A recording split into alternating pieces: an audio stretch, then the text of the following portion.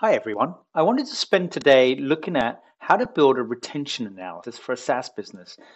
And it's actually easier than it looks, as with most of this stuff. So let me review a template that I've laid out here so that you can understand how best to build a retention analysis and how to approach it.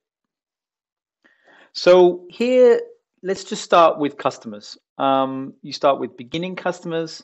How many new customers did you add in the period? How many old customers that had churned reactivated during the period? Then how many churned customers or how many customers did you lose in that period? And so if you start with, let's say, 10, and in this Excel spreadsheet, what we do here is obviously the beginning of period customers is equal to the end of period for the previous period. So January finished with 10 and February starts with 10. And in this particular period, we added 1, we reactivated 0, and we lost 1. So we ended up staying constant at 10. So we just sum that up. Beginning customers plus new customers plus reactivated customers minus the churned customers equals your ending customers. And that just carries across. So every time the beginning of period is just the previous period, end of period. So over this spreadsheet, you can see that, at the first few months, it stays relatively constant and then starts to grow. As you add more per month than you're losing per month, the number of ending customers continues to grow. So let's see what that means for a logo retention rate. Well, the logo retention is actually pretty easy. It's basically the 1 plus the reactivated customers minus the churned customers divided by the beginning of period. So basically, you ignore new customers because they're not retained, they're new customers, so they're new for the period. So you look at the beginning customers and you compare how many of you lost in that period and how many of you added. So you can see here it's a 90% retention rate because we lost 1 customer of the 10. And so that calculation carries on throughout to just kind of show what that monthly logo retention rate is. As part of this spreadsheet, we also look at MRR, and that allows you to do calculations around gross revenue retention and net revenue retention. And so let's get into that a little bit more detailed here. So we've put here the average MRR per customer, and basically that is just a calculation of the ending MRR divided by the ending customers. Now you could get really sophisticated here and start dividing by average customers from the 2 months and that sort of stuff. But given that you're tracking it on just a monthly basis, this is a very good way to kind of track things without overcomplicating things. And so you can see here that calculation is basically just looks at that ending MRR divided by the ending customers, and that gives you your average MRR per customer for the period. So let's start with looking at how the MRR is calculated for the month. So again, similar to the customers that we looked at earlier, the beginning of period MRR is the same as the ending of the previous period.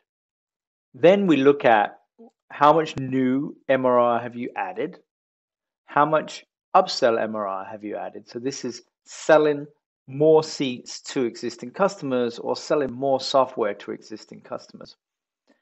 How much has been reactivated in terms of MRR in that period?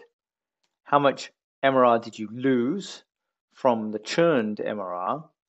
And how much MRR did you lose from people downgrading? So obviously that's the opposite to upsell MRR, in that if a customer is spending $100 with you but halves that to $50, then the downgrade MRR is 50. So what does that all mean when you add it up? Well, this is the calculation here. So basically, it's just a simple sum of beginning of MRR plus new MRR plus upsell MRR plus reactivation MRR minus the churned MRR, which is just expressed as a negative here, and the downgrade MRR, which again is expressed as a negative. And so that gives you your ending period MRR. You can just see that same sum going all the way across. So then how do we calculate things like ARR, the growth month over month, and the gross retention, net retention. Well, let's get to that. And it's actually relatively straightforward. So ARR is as simple as multiplying ending MRR times 12. So you can see that it's very simple. And you can see that growth, small differences because you're multiplying by 12 make a big difference to your ARR. So in this case, we're growing quite significantly month over month, and you can see that here. The next step is just to calculate, well, what is my month over month growth? So comparing February to January, sorry. And if you do that, it's basically just February divided by January minus 1. So in that particular period, we grew at a 21.5% month over month growth rate. And you'll hear this quoted a lot by entrepreneurs when they're pitching VCs or whatever it might be. ARR growth is month over month is often quoted, as is year over year. So year over year would pretty much basically be this February divided by last February minus 1. And then let's get into how to calculate the gross monthly gross retention rate as well. So here we take the reactivation MRR plus the churned MRR plus the downgrade MRR and divide it by the beginning of period MRR. And that's all, you can kind of see this here, 1 plus the downgrade MRR, the churned MRR, and the reactivation MRR divided by the beginning MRR. And that is just expressed in a percentage, obviously.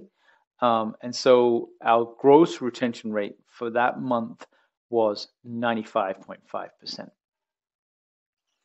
And the difference here when you move from gross retention to net retention is basically just adding in that upsell MRR. So it's the same calculation as gross retention, but we add 1 plus the downgrade MRR, the churned MRR, the reactivation MRR, but the difference between gross and net revenue retention is basically that you're including the upsell. And we divide all of that by the beginning of period MRR. And that's how we come up with the monthly net retention rate.